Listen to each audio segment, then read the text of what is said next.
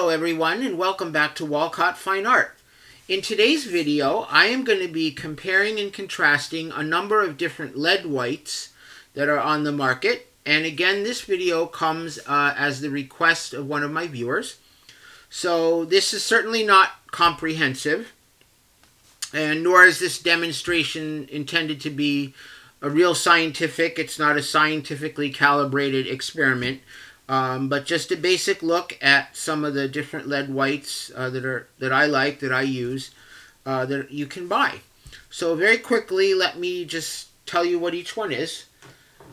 The first one here is Michael Harding's Stack Lead White. Now, Stack Lead White means that this color was made the traditional way that they used to make lead white in the old days.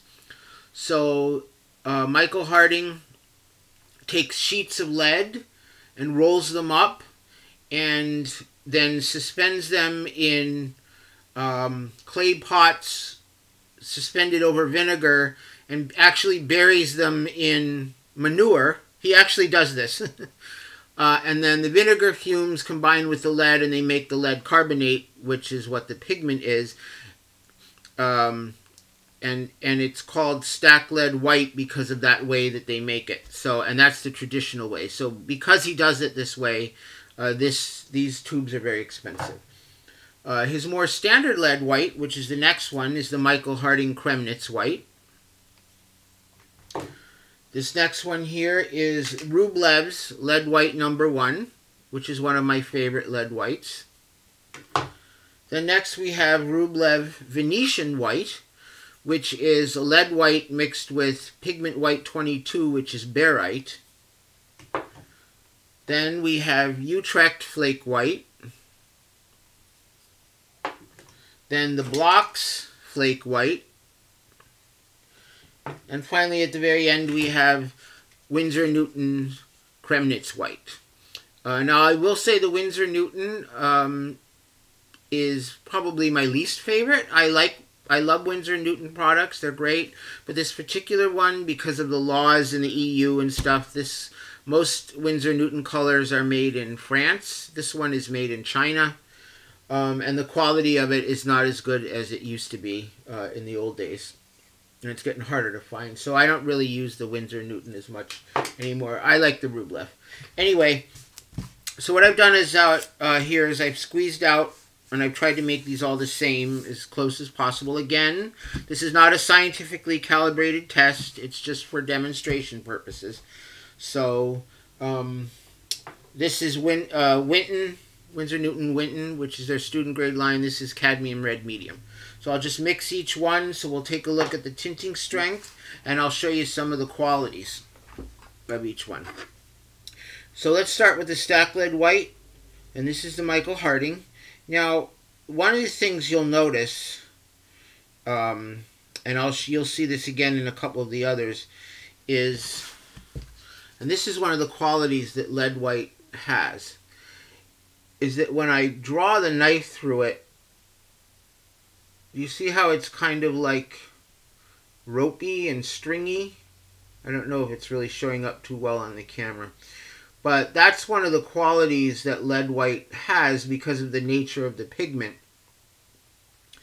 that artists tend to like. And if you look at old-fashioned, especially like Rembrandt paintings, you'll notice his highlights look stringy, and that's because he was using that lead white, and if you draw the brush across it, you know, in a particular direction, you get that kind of ropey look to it, which can be used to an advantage for painting effects. So you see how it kind of has that ropey effect to it. So okay, so I'll try to get an equal amount of each white here for the mixing, as close as I can. But again, this is not, it's not scientific. It's just for demonstration purposes. And lead white, you know, just naturally is less powerful than titanium white, so your tints will always be, you won't have that real chalky tints that you get with titanium, because the lead pigment is more translucent and a little bit less white. So, okay, so moving on to the Michael Kremnitz white. Now this one is oilier, and you can see when I manipulate it with the knife that it's a little creamier, and it doesn't have that ropey consistency as much that the stack lead white had, because that's the traditional way it was made. Whereas the Kremnitz white is probably the industrial made lead white, which is made with a different method. So they don't use the thing with the vinegar pots and the manure and all that stuff. So I'll try to mix this up to see how it compares.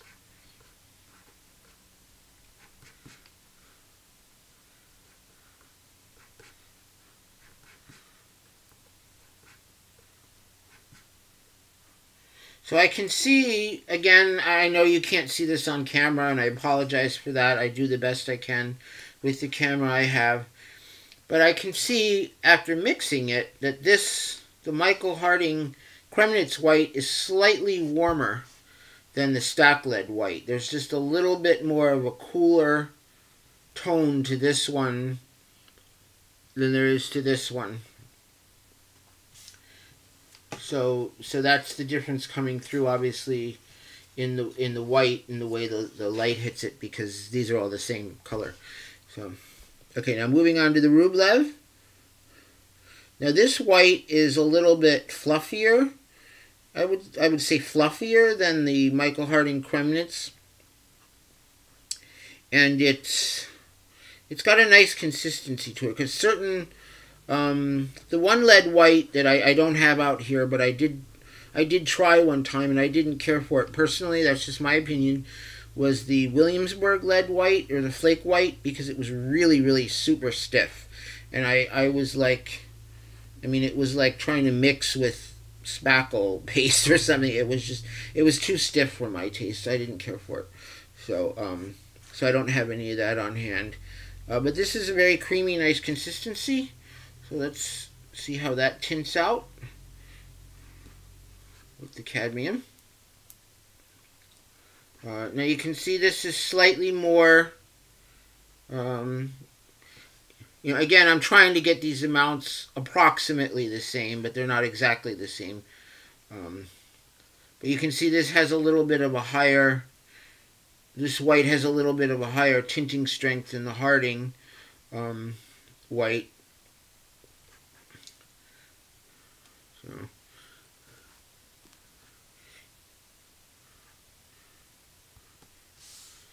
But it's slight. It's very slight. Probably because Rublev tries to pack a lot of pigment into their paints. Now this Rublev Venetian white is an interesting white. I haven't really used it too much, but I bought it because I was curious. And I don't know, again, if you can see, but it comes out of the tube slightly. It's kind of a slight off-white. Let me show you something real quick. Now what I've got here, this is just a sheet of plain, like copier paper. And copier paper is white. So if I take a little bit of this Rublev Venetian white, and I put it on the paper, you can see that the white of the paint, there you go, is much darker actually than the copy paper. So this comes out of the tube a little bit of like a off-white color. It's like, I maybe would call it a bone white. It's an interesting color. And it is a mixture, like I said, it says on the tube, of something called barite, which is pigment white 22, and lead carbonate, which is pigment white 1. So let's see how this one... And this one's definitely stiffer. It's a little stickier. It has those kind of peaks that remain in the paint. So.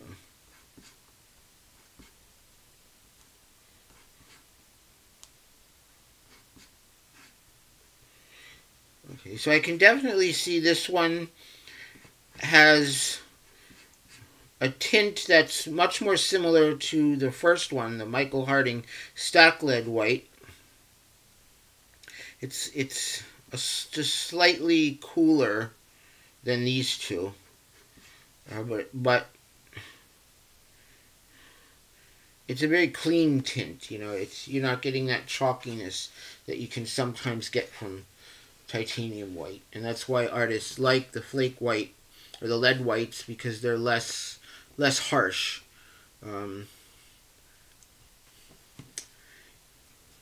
Okay, so moving on to the Utrecht flake white. Now this is a nice, good sort of workhorse lead white. I do use it on occasion. Again, this is the commercially made pigment, so it doesn't have that ropey quality of the stack lead white. But it's a nice, clean, bright lead white. It's the whitest of all these, probably because it's got safflower oil in it. And so if I mix it, let's see. You can see that one does have a little bit of a higher tinting strength, and I think that's not because there's more pigment in it, but I would, let's see, basic lead carbonate. So my proportions might have just been off. Anyway, so mixing this in, it's a little more chalky than the, there isn't any other pigment in it. It's a pure lead white, but it is slightly chalky compared to these, but not too bad. So that's a nice sort of well-priced, you know, good quality lead white if you want to try lead white, and because some of them can be expensive, you know, because of the laws having to do with the pigments, and they can't sell lead white in the EU anymore and all this kind of stuff. So because they have to source them from more, you know, hard to get places, they're more expensive. So, and now the Blox flake white. Blox makes great paints. They're very expensive in general. And this is probably the oiliest of all of them, and it's definitely, you know, softer, and so so we'll see how this one tints out. Try to get the same amount there going.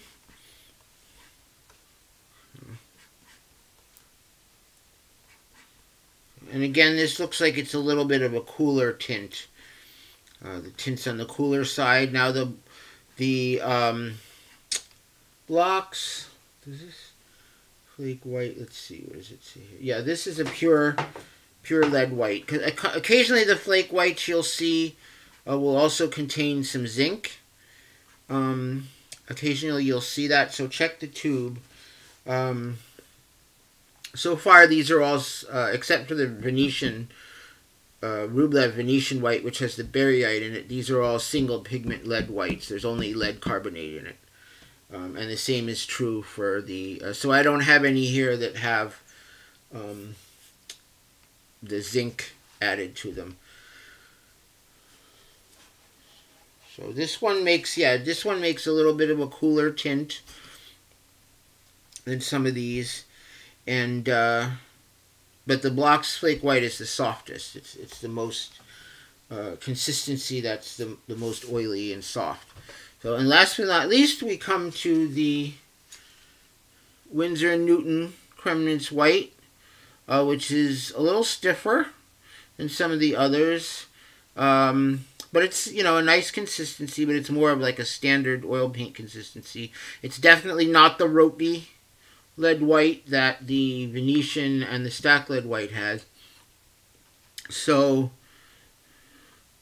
and again, like I said, this is, you know, will work in a pinch, but it's not my favorite because I feel like the quality of it is not as good as it used to be, because they moved their manufacturing to China, probably because of the EU laws. So,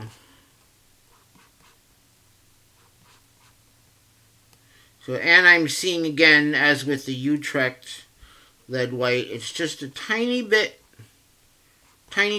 chalky compared to some of the other. It's not, real bad, but it's just a tiny bit compared to some of the other more expensive lead whites. Personally, my favorite out of all of them is the Rublev lead white number 1. But the Blocks flake white is also pretty nice. I like that one a lot too. But these are all good quality paints, so you can't really go wrong with any of them. It's just that some, like the Michael Harding Stack Lead White and the Rublev Lights, will be more expensive than the Winsor Newton or the Utrecht. So if you're just starting out and you've never used a flake white before and you want to try it, I'd recommend either the Utrecht or the Winsor Newton Kremnitz. But if you want to dive in and spend the money, then go with the Rublev or the Michael Harding, one of the Michael Harding lead whites, and because you can't go wrong with those. So anyway, I hope that you found this video useful and informative, and it will help you make decisions the next time you go to buy lead white. So thank you for watching, and I'll see you in the next video. Thanks so much for watching. Go ahead and click on that subscribe button so you won't miss the next video. And why not spread the joy? Be sure to share my videos on your favorite social media. Don't forget to head on over to my website, walcottfineart.com, where you can see my art, read my blog, or when you join my newsletter list, you can win free art. Every month, I'll choose a lucky winner for my email list, and that person will receive a mini original oil painting. There's a chance to win every month, so be sure to sign up today so you don't miss out. Plus, you'll get my fun newsletter. See you next time!